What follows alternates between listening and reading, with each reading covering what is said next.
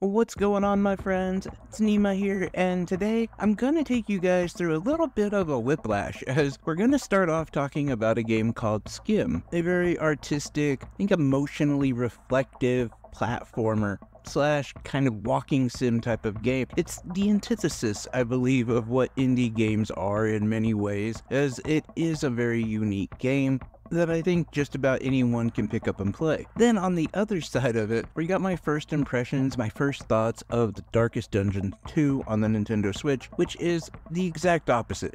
The game is cerebral, it's hopeless, it's crushing, and it is incredibly difficult. This is one of those games that I wouldn't say is a pick up and play for anyone, although I do think there's room for newcomers to check it out. But like always, before we get started, I have to plead and beg for you to please like and subscribe and share this video. I need all of your help to get this community even bigger and stronger, and I truly do appreciate each and every one of you guys.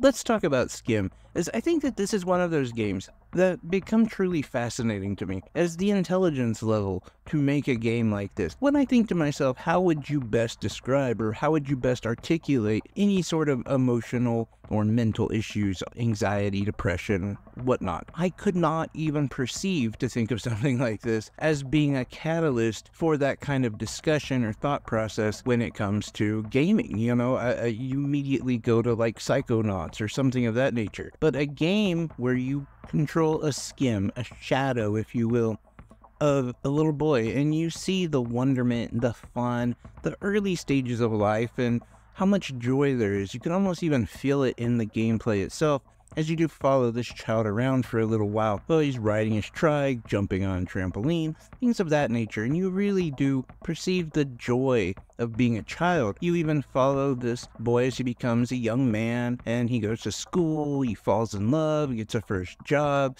and all of that wonderment of growing. But you also see all of the downsides, the losing of a relationship, losing a job, hopelessness, being in a situation where he's not happy. All this becomes overwhelming and he ends up slipping and falling, which looks like it's nothing. But as the skim, we go flying from his body, and you can actually see a color change in him. His aura is different. It's not the same. And it becomes incredibly clear that we need to catch our human to make him whole again. And this is really where the game kicks off. Most of what I described to you is very early on in the game. It's intro, tutorial, in a roundabout ways. It's really building up to the story of us playing as the skim, trying to catch our human. And this happens in over 50 bite-sized levels, as the tricks that we learned in the tutorial and the intro are the things that we can use moving forward as you travel across town, you travel across busy streets and schools and across industrial parks as we jump from shadow to shadow.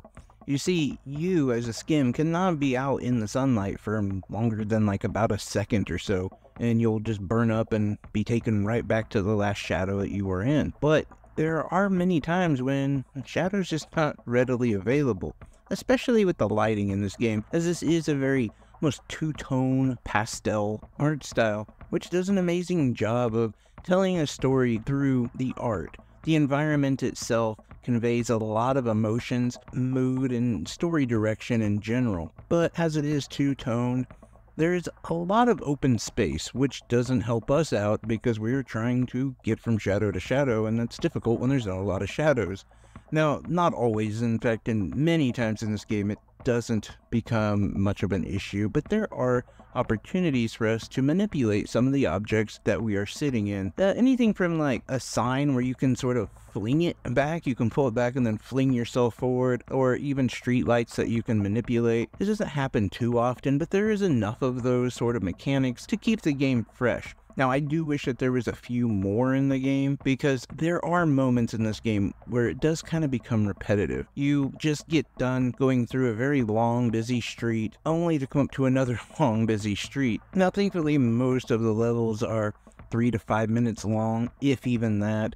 But they still rely on the same mechanics they did at the very beginning, essentially a jump button and your bumpers which control the camera. That simple playstyle can add to two things. It can either become sort of monotonous, or it can actually become more addictive. There is definitely a fine balance, as I know there's been times where I kind of kept pushing myself to go a little bit further just because I wanted to see if I could do it. I wanted to see how much further I could go again and again and again, and it would end up turning a 30-minute play session into an hour and 30 minutes. So that sort of thing will definitely propel the game forward, but at the same time, it can also get repetitive. And though I wish that there was a few more mechanics sprinkled in, especially the further you got in the game, and maybe a little bit more storytelling and thrown in there as well, but I do get where throwing too much in could actually be the exact opposite of what they want, because this is a game that is relatively easy. And I think most people can pick up and play, and that is probably the target audience they want. They don't want to make the game too complicated or throw too much at someone, because I do think that they want to target in on more the general audience, not just the people who are obsessed with like speed running or super difficult platformers. This isn't like a Crash Bandicoot meets, Neon White kind of crowd that they're really marketing to. Not to say that they couldn't play it, because I do think that there's enough enjoyable content here for just about anyone to play it. But before I get to my final score, I do have to shout out Keymailer and thank them for a review copy of this game. Yeah, there is one negative thing about this game, and no, it's not performance. It actually performs really well. It's value. Again, with these indie games that are being priced just a little too high. Now, I have to be careful because last time I said Droz was $34.99 because that's what Nintendo.com said. But in reality, Droz was $24.99 with the discount at $9.99. So as of right now, on my Nintendo app, it says that Schim is $24.99 with the 10% discount down to like $22 something. That cost is just way too high if you ask me. I would say that this is a good game around $9.99, maybe $14.99, but much more than that. I think you're asking for way more than you have, because like, this game is about a 3 to 5 hour game, which typically doesn't matter as long as it has good content, and it does, but it's very simplistic, as we said before. Many aspects of the story are up to interpretation. There is very little to almost no replayability, meaning there's not a lot of collectibles, so I just don't really feel like there's enough here for this game to be valued at $25. So with the value where it is, I would say this game is a solid 7 out of 10. But that's just my thoughts. I'm curious what your thoughts are, if you guys have heard of this game, if you're looking into it, anything and everything in those comment sections. Now, for the other game I wanted to talk about, and I'm just going to talk about it briefly because this is just a first impression kind of thing, but I have discovered that I absolutely love difficult games, which is very surprising to me. I gotta be honest. When I talked about Morbid 2 and I said, oh, this game is really fun, I had a number of people say, no, this game is really hard. Okay, I guess so. I just felt it was challenging yet fun. And Darkest Dungeons 2 is no different. I mean, Darkest Dungeons 1 was difficult, and I think this is almost a perfect sequel, meaning it really builds off of what was there and then adds to it, adds a different level. If you played Darkest Dungeons 1, you know that for the most part, it's a dungeon crawler, and it feels kind of limiting, almost suffocating, as where this one takes you out to the open road. You have many more options. You have insight to where your destination is and pitfalls you might reach along the way, although there is the element of surprise, don't hear me wrong.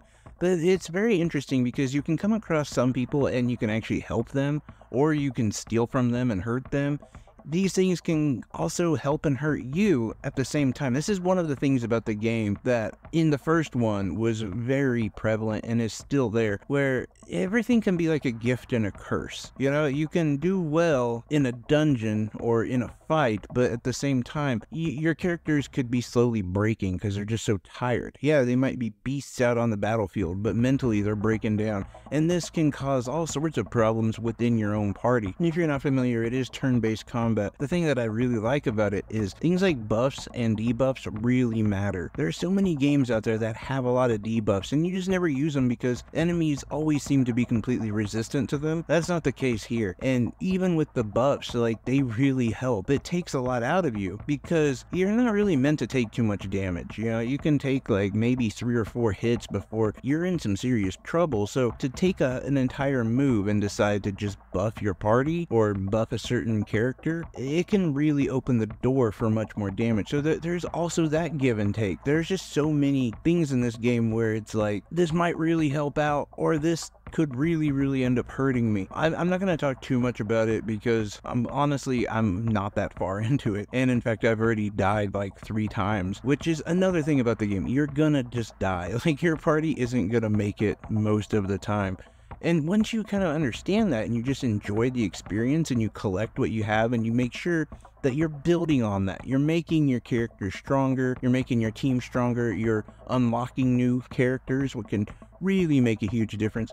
All of those things can propel you to like this, I don't know, almost like rewarding end, if you will. Now, I can't say that because I haven't got to the end, but every time you go further and further each time, it just feels a lot better. I don't know. I'm having a ton of fun with it. It's like my new addiction. I swear that is probably what I'm going to be doing most of my vacation, is playing Darkest Dungeons 2. And I will do a review of the game as well when I'm finally done with it. But let me know what your thoughts are on that too. You guys been playing that game? Anything, everything down in the comment section. It's so much appreciated. I love each and every one of you guys. Take care, everyone. Bye-bye.